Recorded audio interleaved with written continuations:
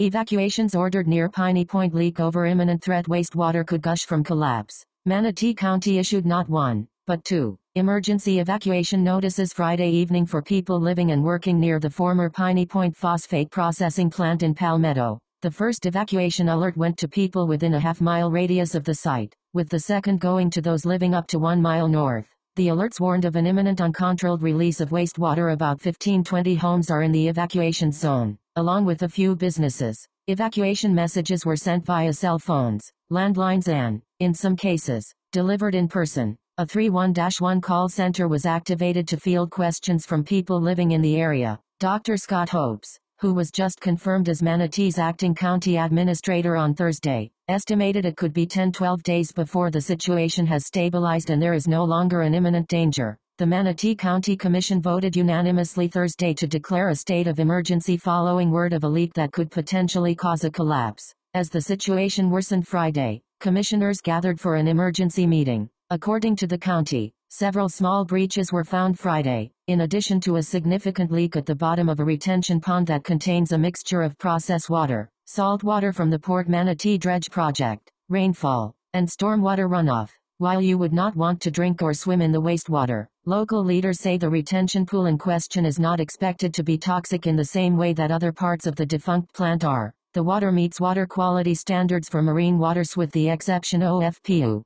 phosphorus, total nitrogen and total ammonia nitrogen. A Florida Department of Environmental Protection spokesperson wrote in an email, "It is slightly acidic, but not at a level that is expected to be a concern, nor is it expected to be toxic." Nonetheless, as the Sarasota Herald Tribune pointed out last month, that wastewater with its heightened levels of phosphorus and nitrogen is still raising alarms with some environmentalists. It's being released through the port of Manatee and flowing into Tampa Bay, prompting worries about its potential impact on marine life and even red tide. Even if those concerns didn't exist, the leaks would still be problematic because a full breach is not impossible, since that particular retention area holds somewhere between 700 and 800 million gallons. There would be an immediate risk to anyone nearby if a total breach were to occur. To prevent that, the county is using the piping system from the port dredging, but reversing the flow. Approximately 22,000 gallons a minute are flowing out of the main retention pond to relieve stress. The hope is that with the flow rate coming out of the siphon pipes,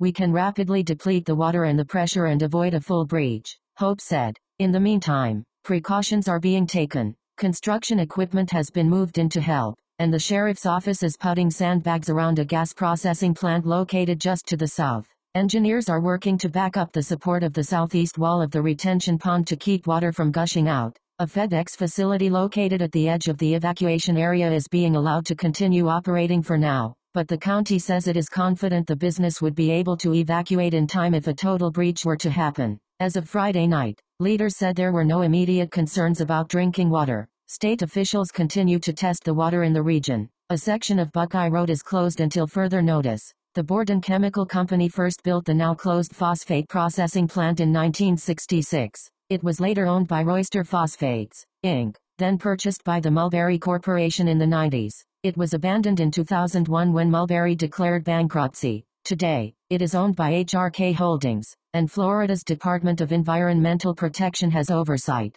For the last 20 years, however, there have been debates over how to safely drain the phosphogypsum stacks on the property. Phosphogypsum is a fertilizer manufacturing byproduct that is traditionally considered more radioactive than original phosphate rock. My congressional district faces a potential environmental nightmare that requires immediate federal attention, Congressman Vern Buchanan wrote in October 2020. Contaminated water from a long-abandoned phosphate processing plant is threatening to leak into our region's water supply. Federal oversight is urgently needed to ensure the safe management and disposal of the contaminated water and prevent an environmental disaster. Waste material is stored in water-covered stacks, and Piney Point's ponds had already been approaching their maximum capacity, an issue made worse by rainfall. Buchanan's office said a 2019 study found the former plant might only be 2 years away from reaching capacity. Now, in 2021, the problem is confronting the community head-on. This is extremely serious, Buchanan wrote in a statement Friday.